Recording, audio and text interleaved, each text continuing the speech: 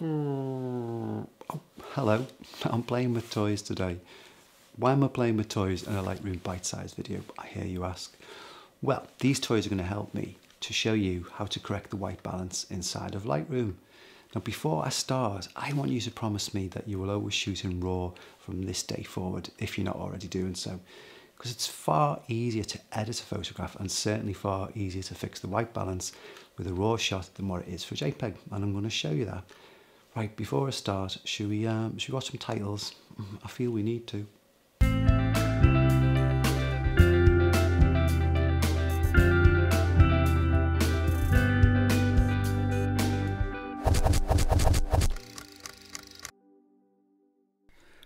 On your camera you can select various different white balance settings to correspond with the location that you're actually shooting in. Now my suggestion is always to use auto white balance and obviously to always shoot in RAW. Now you can see the colour shift being applied when I change the settings, and that will match the degrees Kelvin of whatever location you're in. Now if you shoot in JPEG, it actually bakes in this colour shift, whereas a RAW shot doesn't do that. It just records the raw information and you can retrospectively change the white balance inside of Lightroom. So here we are then inside of Lightroom, and you can see on the screen it's a pretty little collection of some of my favourite items that I use when I'm teaching DSLR photography. But this shot is a JPEG and it was shot in the auto white balance setting, and the colours, trust me, they've been rendered perfect. That's exact same colours that the actual items are. If I jump across to this next shot, which is a RAW shot, it's exactly the same. So again, auto white balance was used for both shots. I just add that this was shot under natural daylight conditions, which brings me to this next photograph. Now this is a RAW shot, and what I did here was I changed the white balance setting in the camera to incandescent. Now what the camera's tried to do is to balance the degrees Kelvin to match the sort of temperature that comes off an incandescent light. Now of course I shot it under natural daylight, and that's why it's got this blue cast. However, if I made the mistake of doing that and I shot in RAW, I can now retrospectively change that white balance, and let me show you how easy that is. If I just jump across to the basic palette and find the white balance section, I've got a drop down menu just here, and if I drop that menu down, this kind of reflects the settings that you have on your camera, and there's the auto, daylight, cloudy, etc. So remember, the first shot was shot in auto white balance and it rendered the colours fantastic, didn't it? So if I now click on auto here, bearing in mind I've chosen the wrong white balance setting, it will automatically fix the colours. Now watch this, it's like magic. And it's fixed the colours. All I've done is changed the white balance. If I change it back to as shot, remember that was with the wrong setting, incandescent, it's got that sort of blue colour cast. Let's put it back to auto.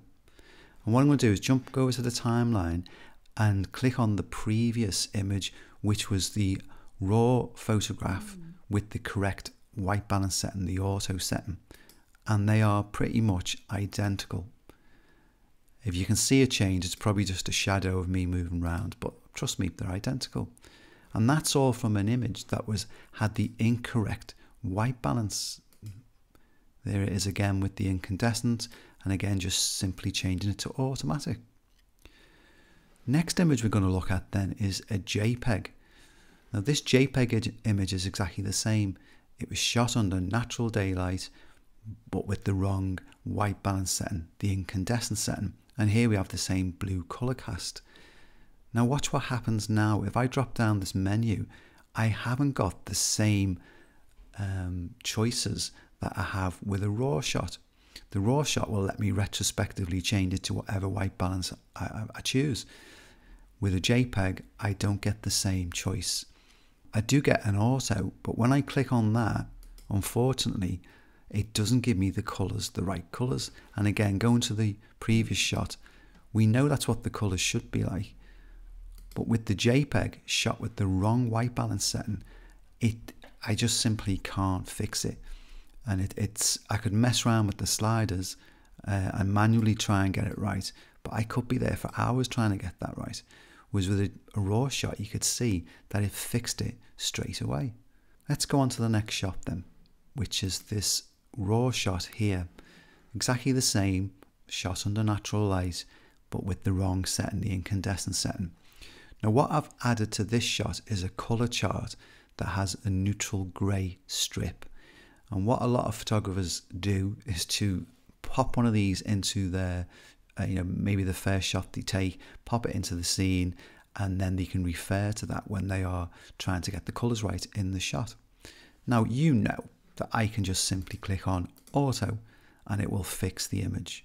But I'm going to put it back to as shot, and I'm going to show you the way, another method using the eyedropper tool.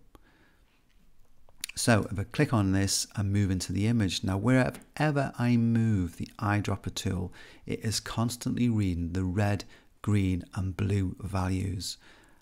So wherever I move this round, you'll see that the RGB values in percentages are changing. Now I'm going to make my way over to this neutral grey strip, because that neutral grey colour is basically 50% red, green and blue. And that will help fix all the colours. Now it works amazingly well. And you can see here that the red is on 44.4, the green is on 53.2, and and the blue is on 77.1%. Now we know there's too much blue in the image, and that's reflected in those readings because it's at 77.1. Now if I just simply click in this grey area, it will fix the colours. And there you go, perfect, just by clicking in that grey area. Let me set it back to as shot. That was it, with the horrible blue cast on. Pick the eyedropper up, over to the grey area, click on, fixed. Let's jump to the JPEG and do the same. Exactly the same setup, shot under natural lighting conditions with the incandescent setting. And I'm going to pick the eyedropper tool up. I'm going to move across to this neutral grey strip, click on it, and it hasn't done it. And again, it just hasn't worked. Now, the reason it's not working is because a JPEG will bake in that white balance setting. So this JPEG had that incandescent white balance kind of baked in. So although I've clicked on the grey area and it's done its best to try and get the colours back to what they should be, it's nowhere near as good as a raw shot. The raw shot does it brilliantly because it hasn't got that, incorrect white balance baked in. Now let me just show you that in real life then. Here's a raw shot that I captured in the Mersey Tunnel in Liverpool. And I can see this image has got like a yellow cast to it. Now to get rid of that, let me just try our faithful old automatic setting. And voila, it's fixed it. And I could just simply lift the exposure and do before and after. You can see the yellow cast completely removed just by using the auto setting. Now I'm just going to jump back a few steps with this shot, right back to where it was, and redo that, but using the eyedropper tool. So I'm looking for something that's neutral grey in that shot. And I know that this surround around this fire hydrant was pretty much grey. So again, picking the eyedropper tool up, moving across into the image, clicking in the area that's grey, and that has fixed the white balance too. It just needs a bit of an exposure change, and there you go, a before and after. So you can see that shooting with RAW gives you the ability to quickly, correct the white balance, either by using the drop down options that you have, or by simply using the eyedropper and finding something that's neutral grey in your image. What happens though if you haven't got neutral grey in your image? Now this nighttime shot in Liverpool, now it's notoriously difficult for a camera to meet, to sort of measure the degrees Kelvin or the white balance in a shot when there's multiple lights, and we've got so many different types of lighting in this shot. The camera has done its best, and I shot this again on auto white balance. Now if I clicked onto auto, it doesn't really do what I want it to do. It doesn't change it to the colours that I'd like. So I'm going to put it back to as shot. Even clicking on something grey within this image is not really going to make that much difference. What I need to do is to manually play with these sliders. Now I'm going to take it more towards the blue because I remember it had a nice blue sky. And straight away that looks better, doesn't it? And then I can lift the vibrance up. Let's see what else we can do. Perhaps lift the shadows a little bit. I mean, and that looks great straight away, doesn't it? Over here, it's a bit blown out. So as you know, we can just drop those highlights and bring that back. Now, a result of doing that is perhaps we need to lift the exposure slightly. And there you go.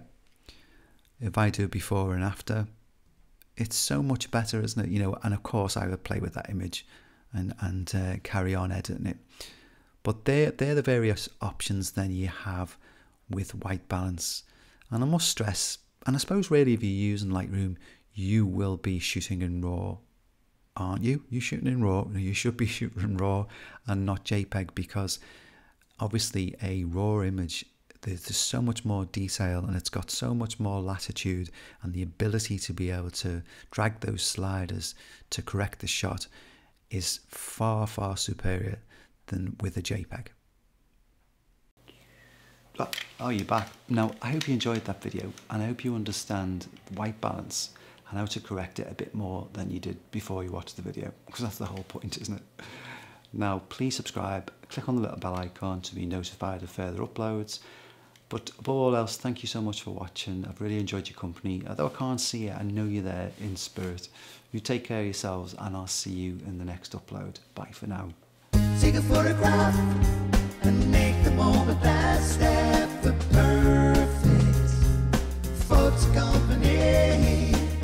Take a photograph and make the moment last with the perfect photo company.